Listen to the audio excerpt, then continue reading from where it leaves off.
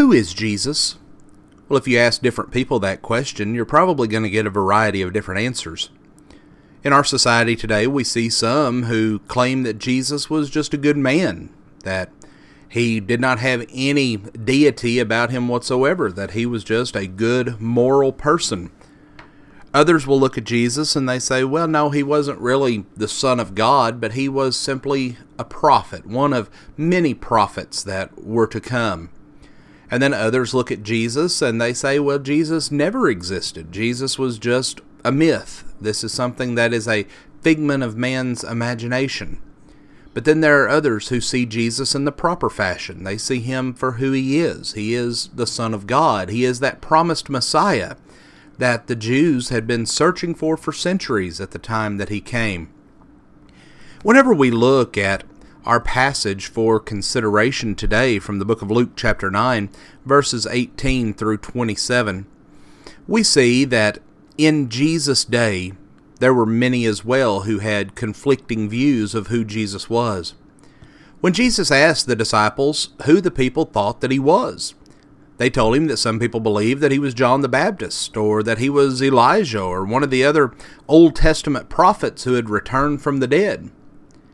Well, then moving from just a general question, Jesus then asked a more personal, pointed question. But who do you say that I am? Well, the others were silent, but Peter immediately spoke up, and he says, "You're the Christ. You're the Son of God." Now, it's hard to fully grasp Peter's meaning because we did not grow up in the first century Jewish culture. We may associate the word Christ as more of a name, but originally it was a title. Christ, which comes from a Greek word, has the same meaning as Messiah that comes from a Hebrew word. Both of them mean anointed or the anointed one. The root word for both of these means to sprinkle or rub oil on a person or an object. In the Old Testament, anointing had a very special significance, indicating that the person or object was set aside for a special, holy purpose. The Messiah, or the Christ, was a special person that the Jewish people believed that God would one day send as a powerful warrior, as a king to restore the glory of Israel and to drive out the hated Romans. But Jesus made it very clear that that was not his role, that as the Messiah or as the Christ, he had not come to establish an earthly kingdom. In fact, he said that his kingdom was not of this world. His kingdom was a heavenly kingdom. In fact, what he said must have come as somewhat of a shock, because he started to talk about how he was going to suffer and he was going to die and be raised back to life again.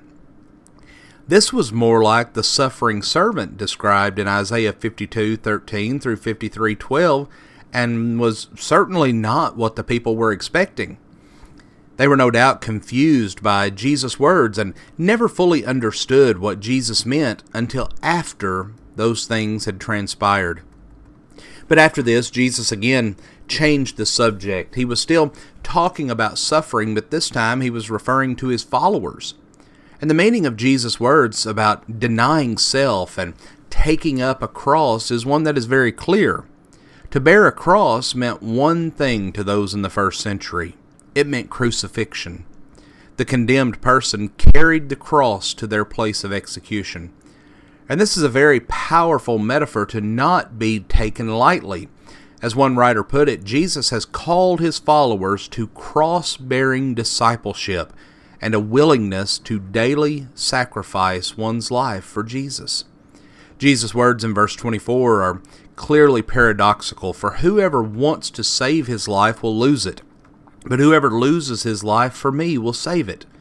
This thought did not fit with the conventional wisdom of the first century culture.